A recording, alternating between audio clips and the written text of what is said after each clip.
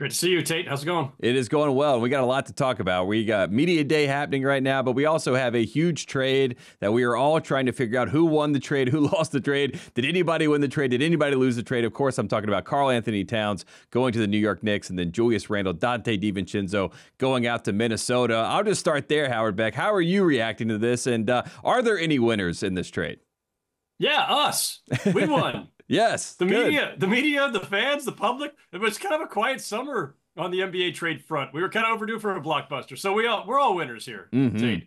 No, listen, I think in the simplest sort of reductive view of this is that the Knicks won, right? They got the best player in the deal. I don't think anybody would dispute that Karl-Anthony Towns is the best player changing teams in this trade. So by the usual measure in the NBA, the Knicks win. The Knicks, I want to talk about where they sit right now. They do get their center in Karl-Anthony Towns. If you just look at the matchup of the Knicks going up against the Celtics, right? I mean, Karl-Anthony Towns versus Porzingis, that's a fun matchup. Two stretch fives, two bigs who, obviously have their very unique skill set. You also have OG Anunoby matching up with Jaylen Brown or Jason Tatum. Mikal Bridges is there now with the Knicks. So you can kind of see the blueprint for why they made these sort of moves. Like, where does Towns fit in, and how can the Knicks kind of take that next step with him in the fold?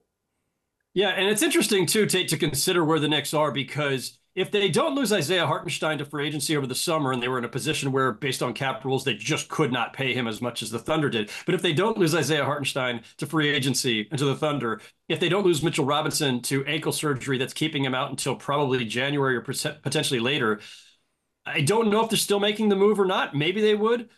But this is where they are. And where they are is, as you just outlined, they're in a great position to go toe-to-toe with the Celtics. I'm not saying they're better than the Celtics. I'm not saying I'm certain that they can beat them in a best-of-7 series, but they're really well assembled now to try to do that, all the way down to, yes, both teams have stretch fives now. They can both play five out. They both have elite defenders, and the Knicks have gotten, over the last year, acquired the kind of defenders in Anunoby and Mikal Bridges.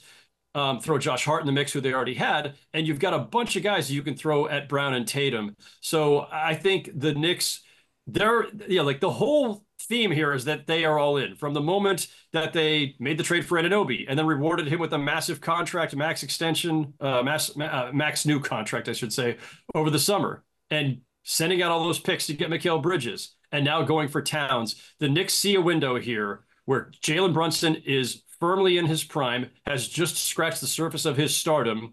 They've got a bunch of really good role players around him. They needed another reliable star, and in this case, Karl-Anthony Towns, who fills multiple needs, especially because of their gap at center. Yeah, we might not call them the Villanova Knicks anymore, but they could be the Wildcats, right? I mean, there's some other nickname there. I mean, Karl-Anthony Towns, he's a Kentucky Wildcat. They're all Villanova Wildcats. So maybe we find some sort of middle ground there with the nickname. I'm excited to see what the Knicks look like.